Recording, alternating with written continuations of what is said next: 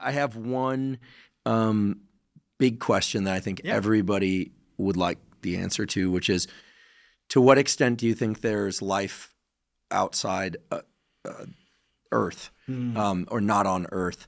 And when people hear this, they think aliens, but like an insect-like creature, single or small multicell organism on another planet, that itself would be a spectacular find. Well, yeah, I'm kind of an outlier, so just everyone should look to the actual experts in this field. But I have some rigorous, kind of logical arguments that I believe the probability of life, I would never say it's zero, but I think it's very low. And I think I can substantiate that. And the best part is I can't be falsified right now. There's zero evidence that there's life anywhere else in the universe, period, full stop, end of sentence. There's no evidence, conclusive evidence. In fact, lots of drones over in New Jersey right now, no evidence of life anywhere knew we'd else. get into drones. So the argument that it would somehow, first of all, transform our understanding of human place is inarguable to me. I believe that's true, although in this movie Contact is a really wonderful movie. It's not cheesy science fiction. It was the first to use a wormhole and all sorts of cool stuff as contrivances. But in that movie, there's a scene where President Bill Clinton is talking about the discovery that this fictitious character made.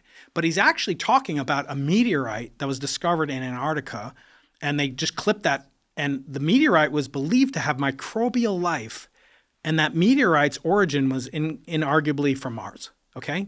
So the reasoning was, this is 1997, that there was a meteorite found in Antarctica, where it's easy to find meteorites. Is it in the movie or in real life? This is in real life. In 1997, a scientist announced the discovery of a meteorite from Antarctica. It's called Allen Land Hills meteorite. And it had what they claimed were evidence of microbial life and even respiration byproducts of these microbial life forms, okay? It was such a big deal that within minutes, Bill Clinton had a press conference on the White House lawn where he goes, "This rock speaks to us from across the generations, and if confirmed, will undoubtedly, revolutionize our understanding of the universe around it." Okay. Now the movie clips that clip to make it seem like Ellie, the fictitious character, discovered SETI, extraterrestrial technology, not a microbe. But in the public's mind, that actual scientific discovery was never falsified. It was certainly never confirmed. No one's ever come back to say that was correct and that we did find microbial evidence of microbial life on Mars. Now, how did that meteorite get there? Well, some asteroids hit the moon. That's why it has craters on it. It hits the Earth. That's why we have Meteor Crater, Arizona, and Winslow, Arizona, Yucatan, Chicxulub, where the dinosaurs' doom was sealed by the giant impactor 66 million years ago. Those impacts occur on every planet, every moon in our solar system.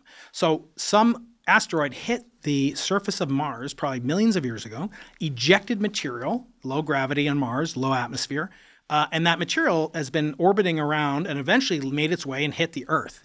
Okay, so matter from Mars landed on the Earth. Does that make sense? Mm-hmm. That's how I have a lunar meteorite that I'm giving to you, again, as a token of my appreciation for all you do. That came the same way. Something hit the moon, blasted off some lunar, it's called breccia, it's the crust of the moon, eventually made its way, landed in Northwest Africa, and I bought a slice of it from I got a dealer, I got a meteorite dealer, and got that for you, okay?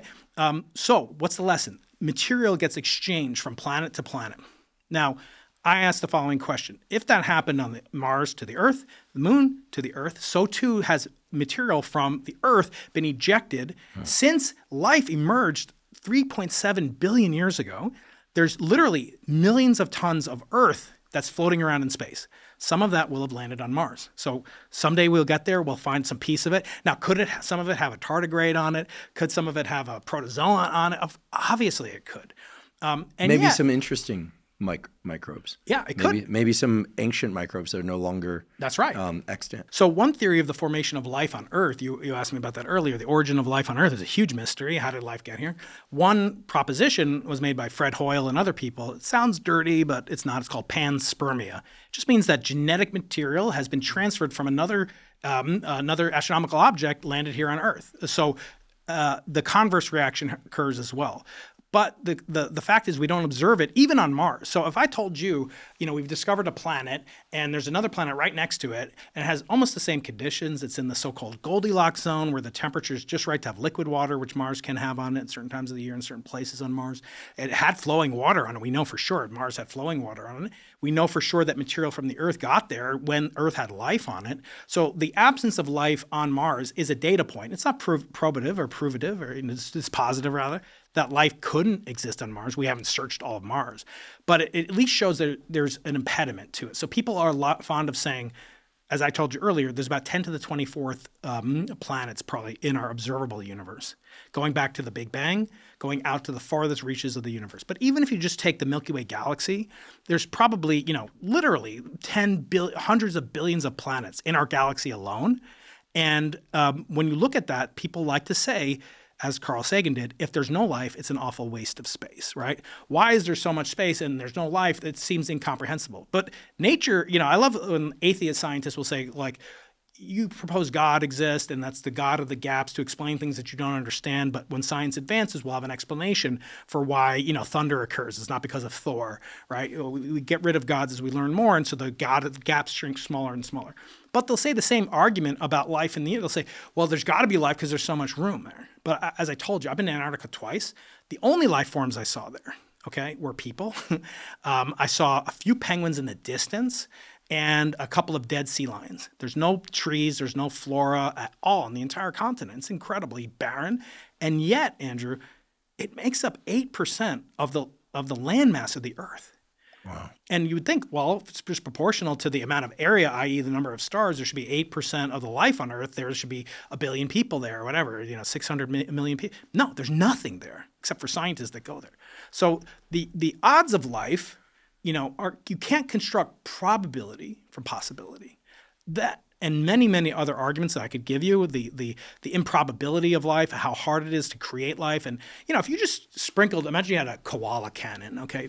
People at PETA are going to get mad. Imagine you just go to Mars and spray it with koala. I mean, it's obviously not going to Well, I start think PETA life, would right? probably be okay with you populating with an area with koalas. A cannon to take out koalas, they would probably protest. That's right. They would not like that. So, yeah. So, possibility is not probability. The number of hurdles to create a single cell is enormous. We have yet to reproduce, to make a functional cell in the laboratory. Not that that's a requirement to prove that life could exist elsewhere. Just saying it's very hard. Our history of life, we have an N of 1. It's very difficult to speculate on. And if we're alone, if life is abundant, as Fermi asked many, many, many years ago, if life is abundant and the galaxy is old, where are they? Where are the aliens?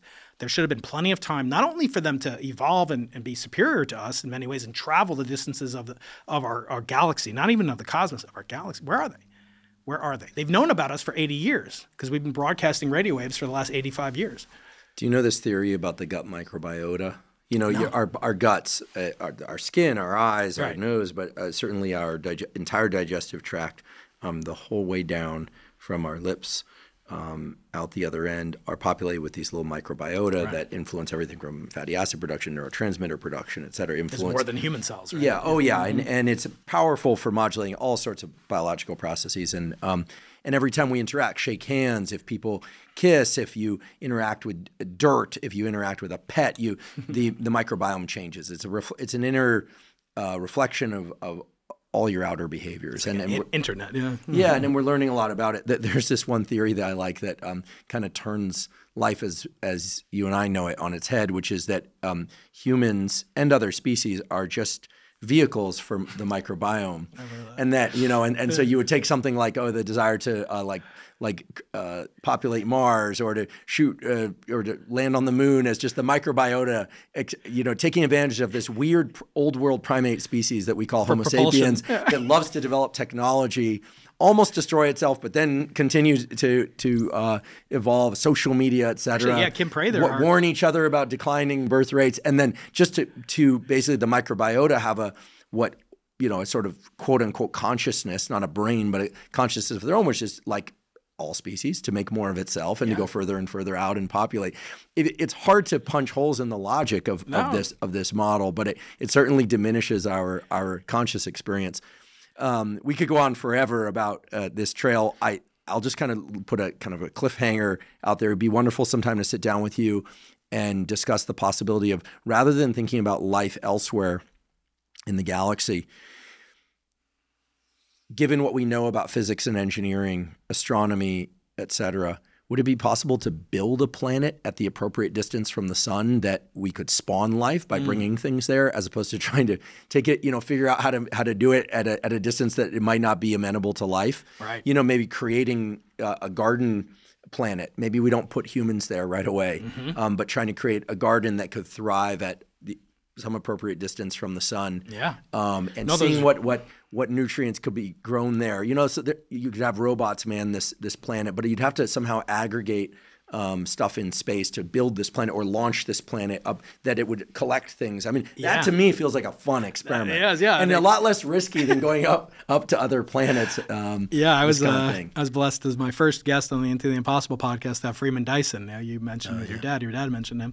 One of the greatest intellects of the last 100 years, great physicist, and he had these ideas for these Dyson spheres, which would be energy harvesting. So the first ingredient that you need to construct the Huberman planet habitable zone is to have energy. It harvests as much energy as possible from a star. So he basically conjectured a megastructure, an alien megastructure that could be observable by astronomers could detect these objects, and some have claimed that we have, but those have always been refuted. And it would be basically surrounding a star, capturing every photon worth of energy that came out of it, and then converting that to mechanical energy. And then, once you have infinite energy, you can actually do fusion. You can make up whatever molecules you want. You could make up, 3D printing at the quark level on up, basically. And so that was his, conjecture of how super advanced aliens would behave. But again, we have no evidence for it, but it's fun. It's certainly fun to have the science fiction, a lot of interesting science, originates from ideas and creativity that originates from science fiction. So yeah, it'd be a lot of fun.